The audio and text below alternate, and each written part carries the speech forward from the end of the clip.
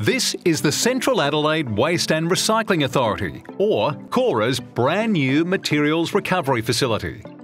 A joint initiative of the cities of Charles Sturt and Port Adelaide Enfield, CAWRA is a local government regional subsidiary formed because we wanted to take back control of recycling for our communities.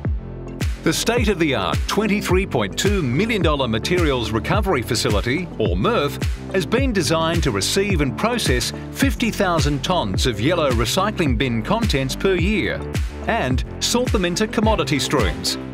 Visy Recycling has been contracted to operate the facility. On a typical day, around 40 trucks will bring materials to the facility to be processed. There are 15 staff working inside the facility across 2 shifts. The optical and manual sorting techniques split recyclable material into streams, such as paper, cardboard, aluminium, and HDPE plastics like milk bottles at around 15 tonnes per hour. CAWRA has installed a 224 kilowatt solar system to further reduce our environmental impact. In a first for South Australia, the MRF will include a modern and interactive education centre. The full-length glass viewing wall and elevated walkway provides access for all ages and abilities to view the facility. This will give schools, community groups and visitors a unique opportunity to see the entire recycling process close up. Most materials are delivered to local recyclers for reprocessing.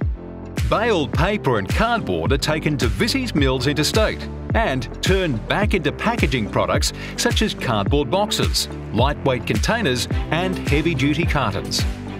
The recycling you place in your yellow bin can be transformed into everyday items, many of which can be seen in use across our community, including recycled bollards and wheel stops, boardwalks, curbside bins, road base and playground equipment. It is important that we keep our recycling local at every opportunity to help grow our local circular economy.